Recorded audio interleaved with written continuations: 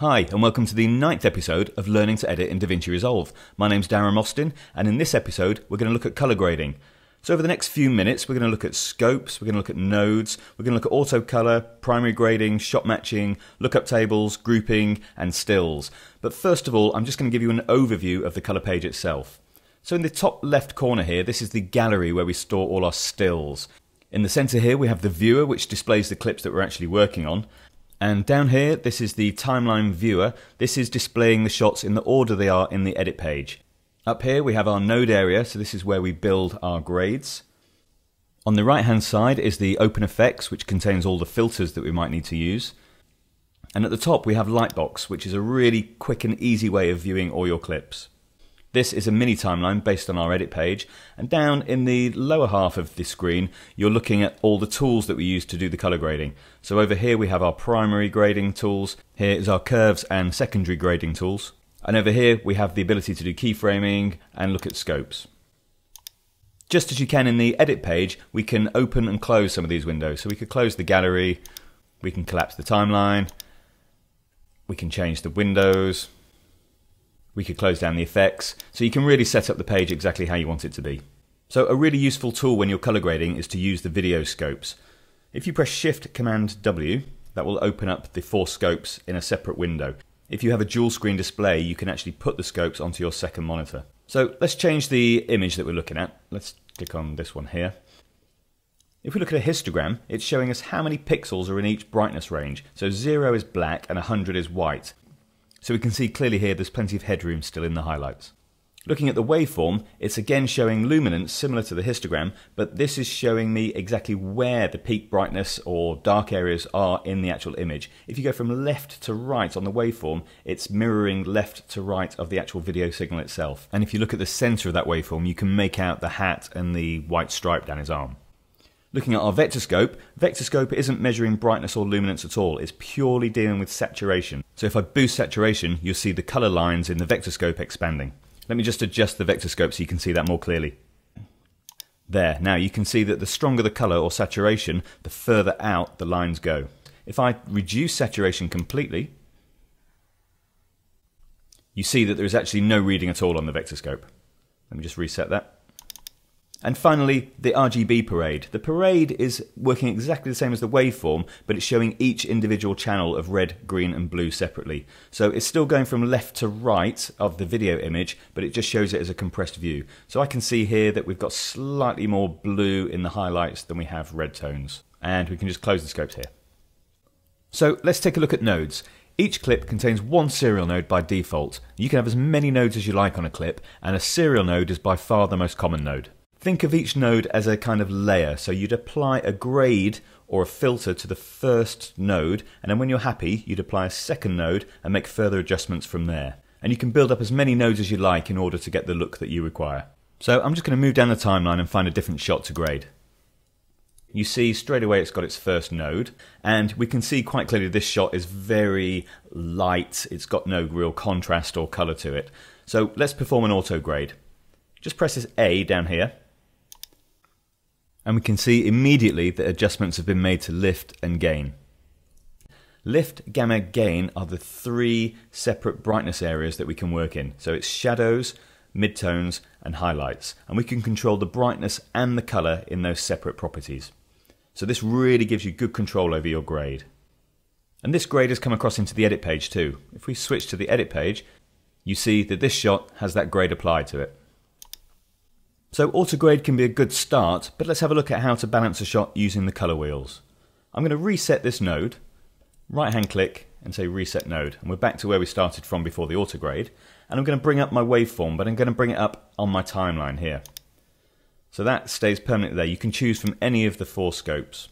And straight away you can see that lift, or the shadows, are set up way too high on here, so we can adjust that using the lift control. I'm sliding this wheel down and I'm watching the waveform to see when blacks hit the bottom. So I'm not going to go quite to 0, but somewhere near. Let's just expand gain. This is going to lift the highlights up a little bit. And there, we've got much better contrast in the image now with just 2 moves. Now the image still looks a little bit blue, so let's switch from the waveform to the parade. And what you can see in the parade is that the blue is much higher than the green and red. So what I'm going to do, I'm going to make an adjustment in the colour to lift, and I'm going to push away from blue. I'm going to push towards its complementary colour. The complementary colour of blue is yellow. So I'm going to push away from blue slightly to yellow. And you see the parade is actually starting to balance out a little bit. So the blue is adjusting and the other colours are adjusting too. I'm just going to push gamma towards the reds a little bit. And now we've got a much more balanced shot. And you can see that quite clearly in the viewer. So this is primary grading. And so another popular way of getting a first look is to use a lookup table, otherwise known as a LUT. So what a LUT does is take you from one colour space to another colour space, but using maths. So it's a very technical process. Often camera manufacturers will provide you with a lookup table that you can apply, and that will take you from the camera manufacturer's raw colour space into the correct colour space. So the colour space we work with in HD is called Rec 709. So by simply applying a LUT, the maths will convert the Blackmagic Cinema raw file into Rec 709, thereby giving us a more technically accurate look. If you're using LUTs, make sure that you're using the correct LUT from the correct camera manufacturer, otherwise you can actually be reducing the amount of colour space that you're working in. So as you can see down here, these clips are ProRes 422. There's no point in me applying the LUT to ProRes 422 clips because the maths would be incorrect. The LUT that we're going to use relies on using raw camera files. So we're going to find some Cinema DNG raw files. So we've got one here, it's Cinema DNG file, and we've got our single node on there, no colour grade on it yet. And it's often good practice to put a LUT on a second node, leaving the first node free to make any adjustments that you might want to make pre the lookup table. So let's just add a serial node. So if I just press Alt-S, and all we have to do to apply the LUT is right-hand click. Here's our LUT. We want a 3D LUT, and you choose the camera that you want to work with. So in our case, Blackmagic Design. And we choose 4K film to Rec 709.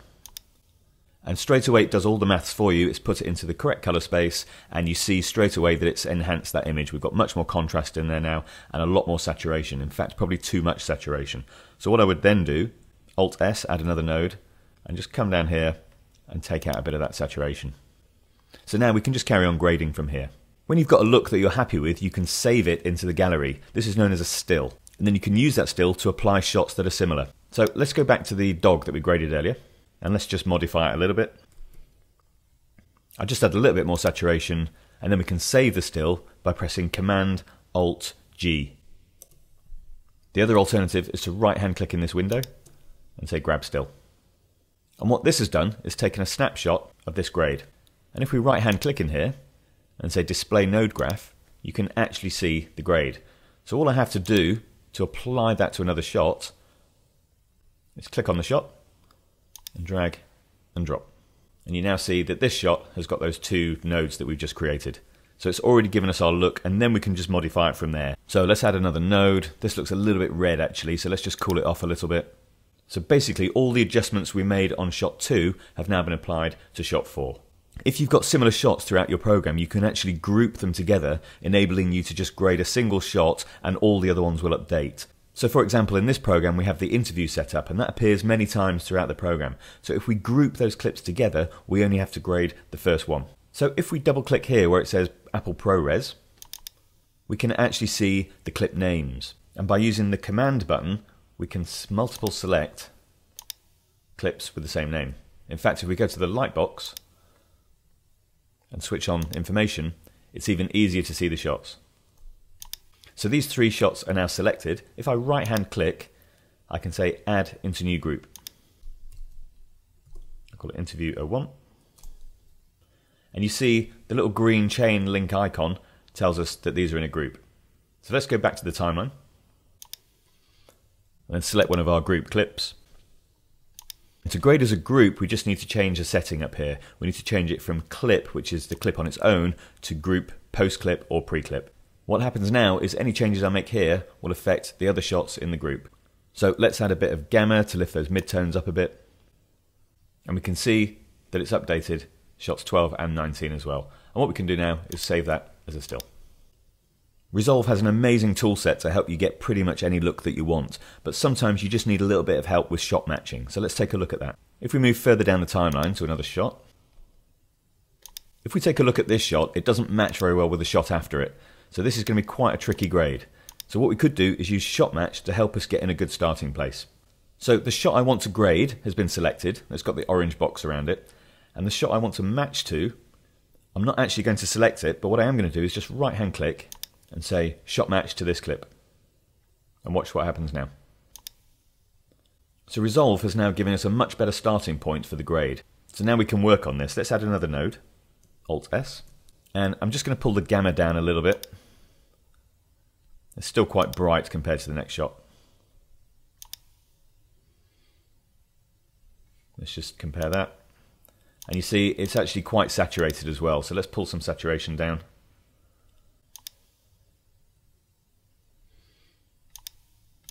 And you can see there that they're matching far better already. And if you want, you could label these nodes. So I could just right click and say change label. And then right hand click and grab a still. So to see before and after the grade, you can use the bypass tool, which is here. Or press Shift D. So the colour page has got many more tools, but that should be enough to get you started, and it shows how integrated the edit and colour pages are. So what you could do is even apply a temporary look globally before you even start editing, and that way your log pictures, your flat images, will look a little bit more contrasty, and it's a little bit nicer to work with in the edit. So all you'd have to do for that is go, instead of clip, you go timeline, Alt-S, and then just add a look or a lookup table or a little bit of contrast to that node, and then when you're in the edit page, all the clips that you're working with will have that look. So it's a really nice way of editing then. So now you should have a pretty good understanding of the primary colour correction tools, and in the next and final episode we're looking at delivering your finished piece. Thanks for listening.